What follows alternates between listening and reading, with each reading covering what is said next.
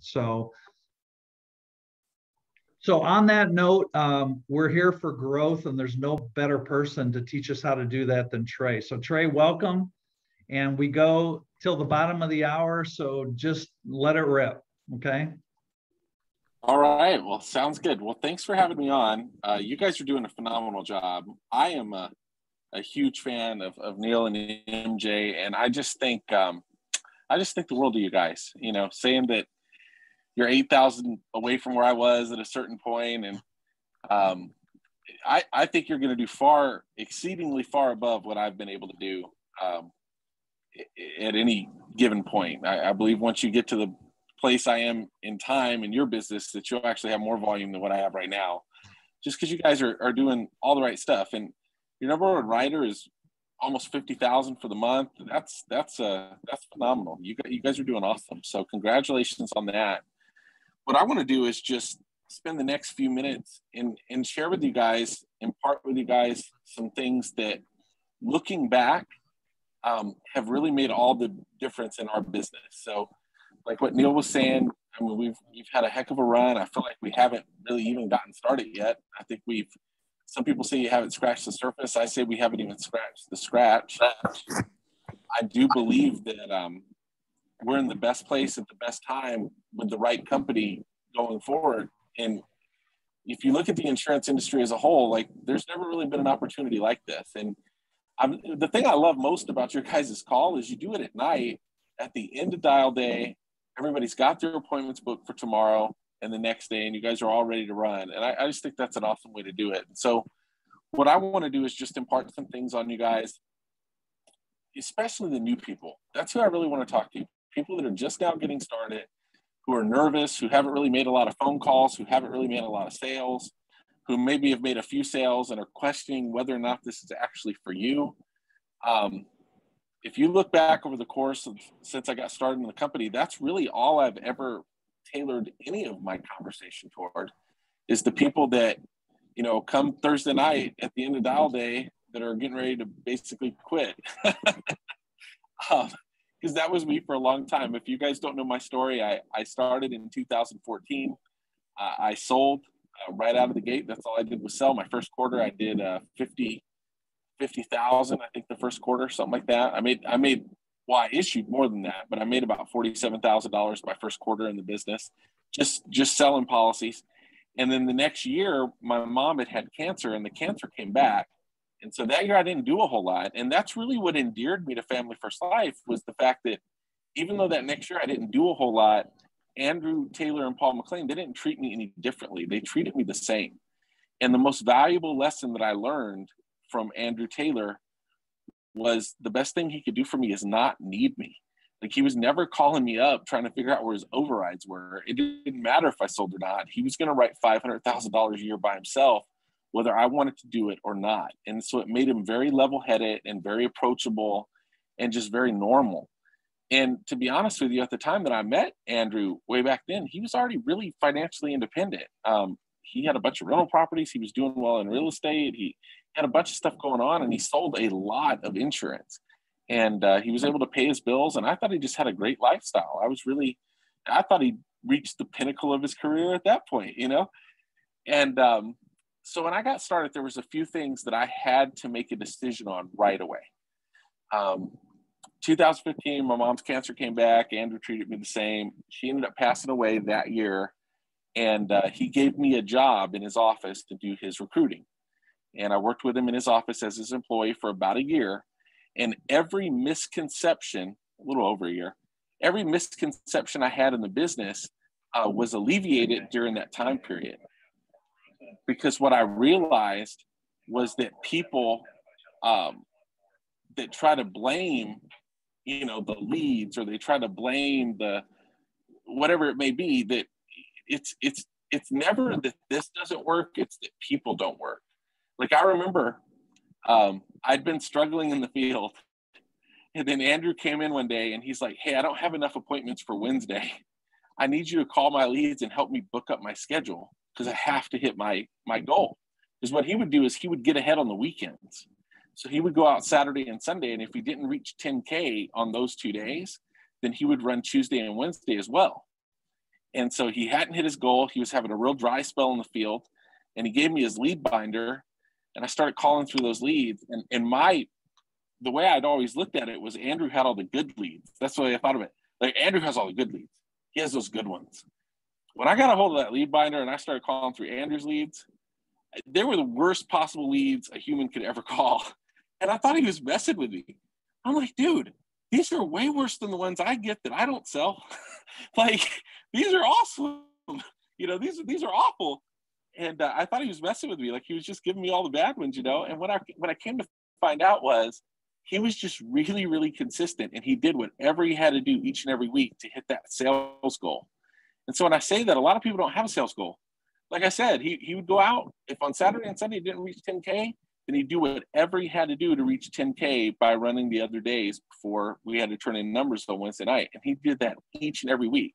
Remember one time, you know, I was an employee and I was super excited because the boss was going to take me to dinner. And I think the entire time I was ever Andrew's employee, I might have eaten lunch with him one time because we had a really good employer-employee relationship. So we didn't hang out. And I remember I won this contest or something, and he was going to take me to dinner.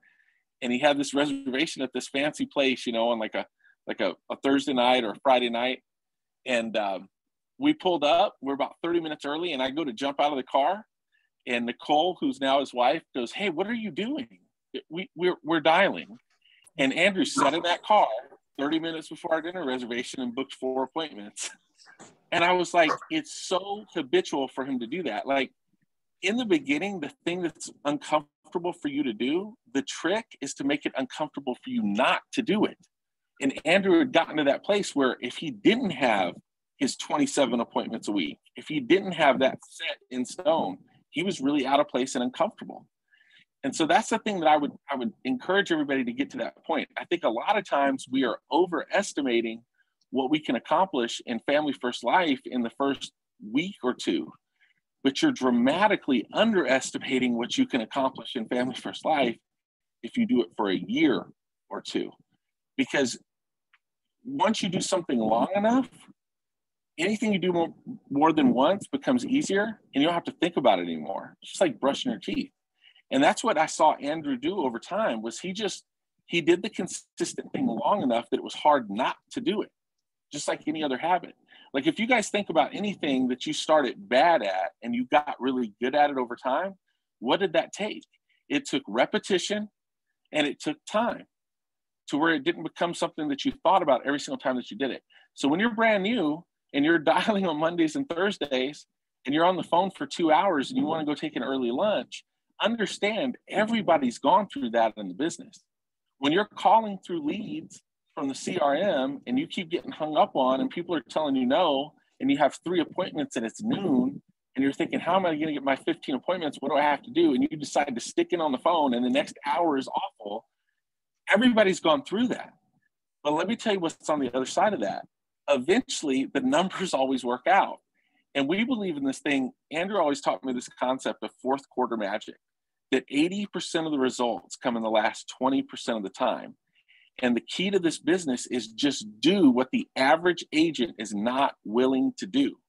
Like, if you say to yourself, I don't want to do that, by doing it, you put yourself so far ahead of the average person, and it becomes like a game.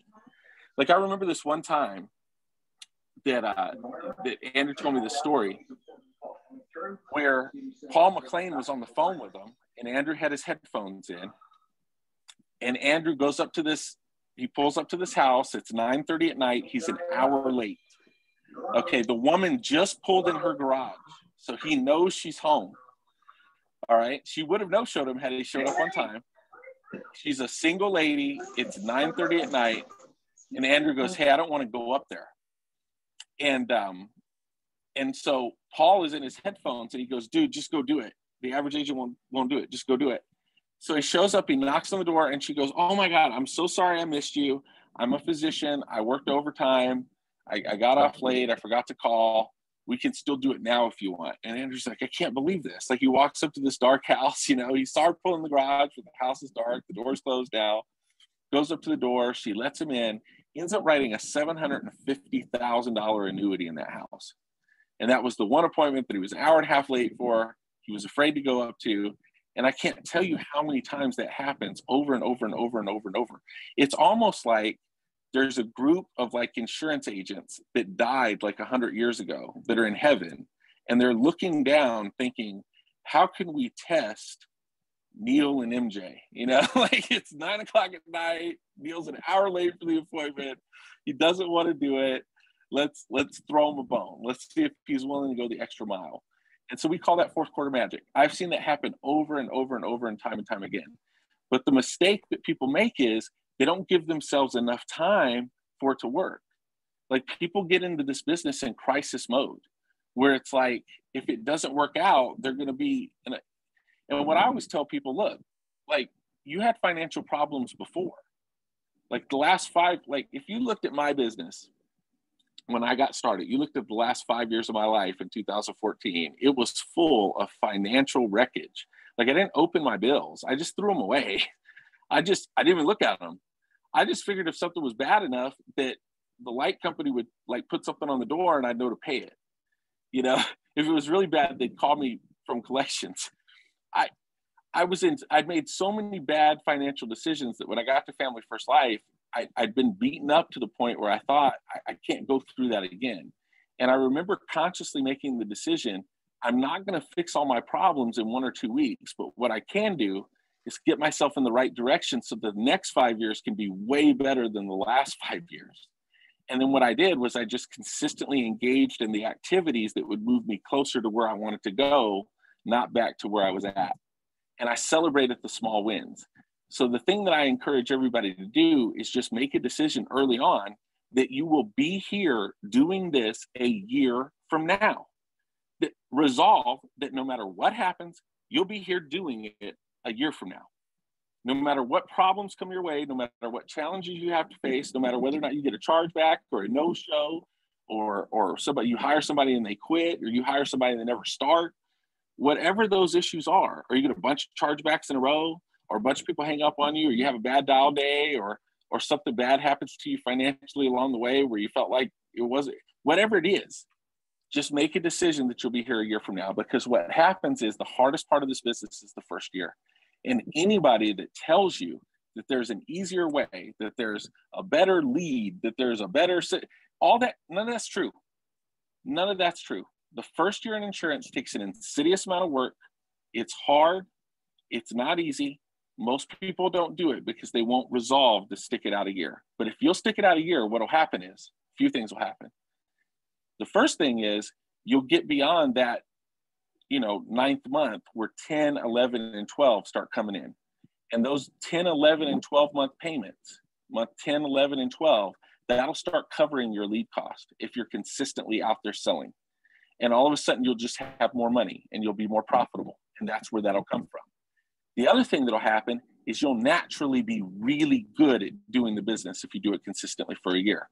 Because clients don't have Zoom calls at 9 o'clock, 8 o'clock at night with all their friends talking about how to give the insurance guys better objections. They don't do that. But we have calls consistently every single week telling you how to better handle the objections and get better and hone your craft. What you'll see is over time, you'll tend to notice that there's really only a few scenarios you ever really run into. They're presented to you a little differently on the beginning, but in the end, it's always the same story. And you'll just get good at overcoming those things before they come up. Like people say to me, Trey, what do you say in the house when somebody said they want to think about it? If you do it right and you do it long enough, you don't get a lot of I want to think about it. All the stuff that you wrestle with early on, time either exposes you or promotes you. And so if you just do it diligently and try to hone your craft and don't be so hard on yourself. That's the thing. Look, your greatest strength in this business is really your greatest weakness. The most beautiful thing about Family First Life is all the people having success. Sometimes the greatest weakness is all the people having success, because what it'll do is you'll look at those people and say, well, it's Johnny's doing it. He wrote $74,000 on an instant internet lead at midnight, and I only wrote 2 apps this week. And then you'll beat yourself up over it. That's the one thing I never did. I had a good sense of humor and I had a bad memory. I laughed it off. I forgot about it. And I wasn't so hard on myself. All I focused on was there was no good, there was no bad, there was only learning. And my goal was to get through 100 appointments as fast as possible. And my goal was, I resolved to be here a year from now, no matter what. And the same thing goes with building your business. The reality is everybody runs into the same hardships and problems. I remember Matt Smith saying that on a call when I first got started. He said, listen, everybody runs into the same problems in the business. Some people get a certain problem early on, some people get it later on, but your job is just to learn how to overcome those things. Yeah, in the beginning on the phone, no, you're not good. If you do it long enough, you get good.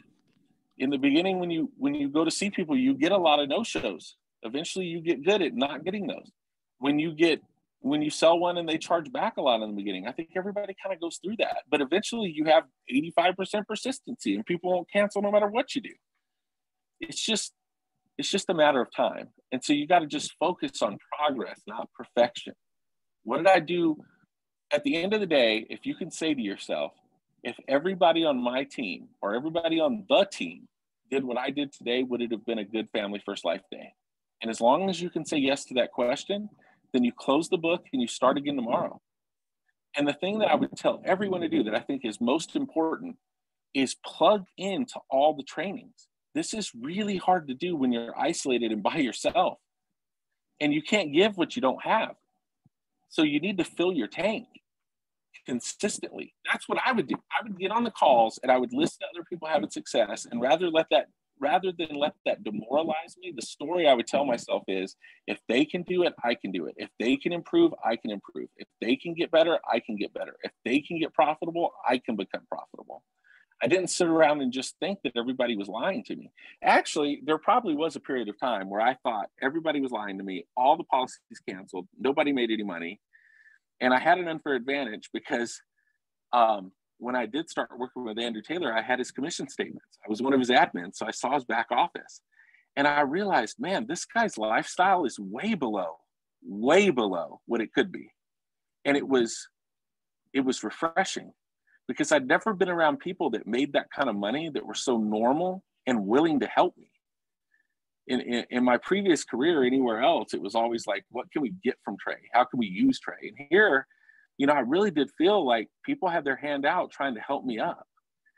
And that's the thing about Family First Life that I think has never changed. I mean, when I think about how much, Neil and MJ care about the team and how much they're willing to help and just their attitude and how they reach out when they need help and it's how much they trust it and how hard they work, that will always work.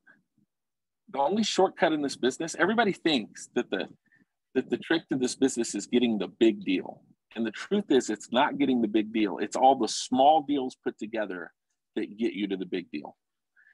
And so I think where people underestimate things, to give you an example, is we can never account for momentum and getting better. Like I remember John Wetmore did this training one time at a conference. And he said, because he's a real numbers guy, he'll get out the spreadsheets and do all that jazz, right? And he was going through and he was like, I realized at one point in time, I wasn't selling enough. And so I said to myself, my goal is I'm basically going to run 20 appointments a week. I'm going to do that 50 weeks out of the year. So that's 1,000 appointments for the year. And if I close, how did he do it? He basically said that he would close $20,000 a month. And at the end of the year, he would issue $250,000 because his average policy was $80 a month. And all he had to do was close 25% of the people that he settled. And he believed that he could do that consistently. And he said, if I do that consistently and I don't worry about, the scoreboard and what was happening in the moment, I just focused on that activity long-term, that there was no way that year would go by and I wouldn't earn $250,000 in commissions on my own pen. And then what happened was by August that year, he was already over $400,000. And everybody came to him and they said, John, how did you do that? Did you run 40 appointments a week? Like, what did you do? He goes, no, I just did the 20. He goes, but the thing that I can never account for, and the thing that you and I can never account for, is momentum and getting better. Now, the only way that happens is through consistent, persistent activity over time. The mistake that agents make is they go out, they make a few sales, they don't book as many appointments the next week, or they go to Cancun, or they spend all the money that they get, and then they get a couple chargebacks, and they end up on this emotional roller coaster going through these ups and downs, because everybody's used to going from like crisis mode to like head above water, right? Crisis mode to surviving, crisis mode to surviving. And the trick to this business is just doing that consistent activity long enough. Then instead of going from crisis to surviving, you're going from surviving to thriving. And then you even take it above, you know, a notch above that. But that comes from consistently doing it over time and not paying attention to what's in your bank account. Or the trick is, once you can get out of the mindset of what's in it for me, and truly be able to sit down with people and truly just try to help them, try to help Mrs. Jones get a policy so their kids don't have to have a car wash when she dies. Like, really think about, you're advocating for the beneficiary. That's who you speak for when you go see families. You're advocating for Tom and Susie when Mrs. Jones decides to say no. You're thinking about them. It's not just about Mrs. Jones, you're thinking about them. And work from that standpoint. So anything that comes at you in the in-home is like, listen, Mary, I understand where you're coming from. It's never a good time to get a new bill, but I have to be honest with you. I'm speaking for Tom and Mary. They don't want you to ever think that you have to worry about anything. But you better believe if something happens, they got to come out of pocket $15,000 out of your grandson's college fund. They would have much rather you paid $62 a month rather than have them do that. Do you see where I'm coming from, Mary? I'm thinking about them. Like, if you put yourself in that position all the time, not thinking about yourself, but truly putting families first and others first, and not thinking about what you get from it, but what you give in the act of doing it, and you do that long term, this is inevitable. This has to work. But I implore everybody to stay off the emotional roller coaster of, I'm here, I think I should be here, I'm not here by now, so I must be failing. The reality is, you cannot grow from where you think you should be. You can actually only grow from where you really are, right? That's the way it works. You can't grow from where you think you should be. You can only grow from where you actually are. So interrogate reality on a regular basis. Don't compare yourself to anybody else. Try to get better day by day. Don't be so hard on yourself. Make a decision to do it for a year. And if you do that long enough, it's a probability. It is not a possibility. There is a likelihood, an expectation of success if you do that. It's like a recipe. So I hope that helped, Neil. I think I got it right to the 8:30. You're actually 4 minutes early, so that's pretty amazing. Hey, if you wouldn't mind, I just Juan, if there's something you want to ask Trey, just jump in. We usually do these meetings separate. We decided after we talked to you, this is like our team huddle. And so, you know, he's down in Houston, has a great team growing all over the country. And so Juan, is there anything you want to ask Trey? I mean, not to put you on the spot, but. Oh, for sure, man. Yeah. Hey, thank you. No. I love Trey. He doesn't know me, but I know him just like everybody else that has listened to Trey. And then so we're a fan of you, Trey. And then we learn a lot.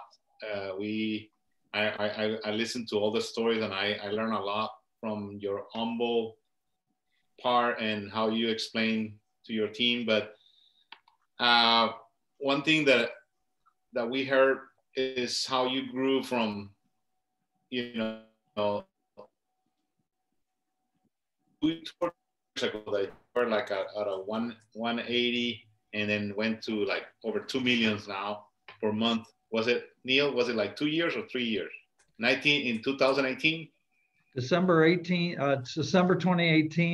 I was measuring August, so. Yeah, so 3 years. 3 years, amazing. So we all are excited because we could be in that position ourselves. And then so one of the hardest things, Trey, and I'm pretty sure you know, is going from 100 in volume to 300.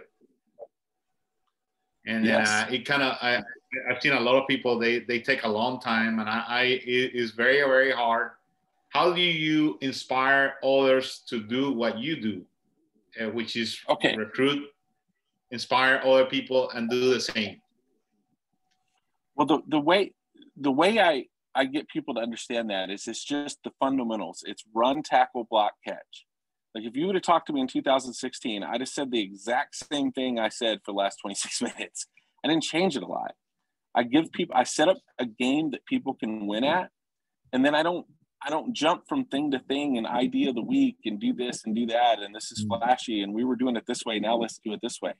I just focus on consistent, persistent activity over time. And I knew if I focused on me doing that long enough, that other people would see what I do, and eventually they start doing it with me. And that's really the trick to the business. If you look at the growth of Family First Life USA, Andrew Taylor's team, what that really came from was a lot of people were focused on how many writing agents they had. And we were focused on how many people were hiring with us. And the way we got people to hire with us is we kept it really simple. We were like, you didn't have to go out and hire 17 recruiters to start, and pay them a bunch of money you didn't have. Just make it a habit of taking a few people a day from not knowing about Family First Life to knowing about Family First Life. And the best thing you can do for your team is to not need them. The best thing you can do for Bob, who's getting started today, who is struggling, is go hire Mary, who goes out and kills it right away, because that inspires Bob to keep going. Proving the model over and over and over with new people is what causes it to continue to grow and move away from you. And the mistake people make on the building side is they hire 10 people, they get a few people to write, they stop doing it. Somebody gets sick, somebody decides they don't want to do it anymore, they just quit, and Mike goes through a divorce and whatever. And now you're back at square one, trying to build up momentum and hire new people again. So people go through this herky-jerky way of doing it. The way that I always try to communicate with people is just do it consistently. You should be as uncomfortable not having 10 new agents to talk to on a regular basis as you are not having enough appointments on a Monday night. It should make you, like at the end of a Monday and you have like 6 appointments, you should have had 16 because you didn't start dialing till like 6 p.m. And you have that pit in your stomach, like, holy crap, I'm gonna go out and do these 6. The first 4 probably won't show. I don't know what I'm gonna do. You should feel that same way when you don't have a bunch of new agents that you're talking to on a regular basis, that are dialing for the first time, that are buying leads from the CRM, that are calling you and say, hey, is there any work spots coupons? Like all the same stuff that you deal with on a regular basis. Like I called all the leads. I only talked to 2 people. They said they had it taken care of. No, you dialed like 17 times. You didn't dial for 3 hours. You dialed for 26 minutes and you watched a lot of TV and you took a lot of notes, that's probably what happened. All the stuff that new agents deal with on a regular basis, you just have to immerse yourself in that all the time and just be as uncomfortable not having that in your life as you are not having enough appointments. And people say that sounds exhausting. That sounds like it's a lot of work. It is, but it's not. Compared to what? Compared to, if I had to roof a house, I don't even think I could get on a roof of a house. Like compared to what? I just talk on my phone. And people say, it sounds like you just work all the time. Well, you got to work all the time doing something. Idle hands are the devil's workshop. The best thing you do for your self-esteem is work, not sit around and think about what you should be doing, but just move forward, take action. And if you can just instill that in the group, and whenever you get stuck, rather than think about what's the next step, just take a step. Don't overthink it. Just move forward. Move fast, break things. So hopefully that helps. Yes, thank you. Listen, Trey, we sure appreciate you. It's 8:32. You probably got some people in the restaurant you need to go join. So just thank you so much for joining us tonight. We appreciate you. If we can do anything for you, we're all just little itty bitty people, but we want to have big businesses, so we're willing to work. And I think what you just gave us was gold. Well, you're giants in my book. So thank you. I wish we had more of you guys. That's for sure. You guys were great. And I tell you what, the trick is just stick with Neil and MJ. Like I promise you, consistency over time with this group, with the right intention. Sean Mike told me one thing. He said, everybody that has successful business has three things in common. The first one is they work really hard. The second thing is they invest in their business. And the third thing is they're really selfless. The people with the biggest agencies work really hard. They invest the most in their business, and they think about others before they think about themselves. And you guys have all those things in spades. So for you, it really is just a matter of time. I believe that. Well, and we got a whole team of people that think like that too. So that's very encouraging. Amen. All right, guys. Well, listen, we appreciate Trey. Let's go out and just let's crush it this weekend. We'll see you next Thursday. Thank you, Trey. Appreciate you. All right. You guys have a good one. Okay, thanks. Bye-bye. Bye-bye.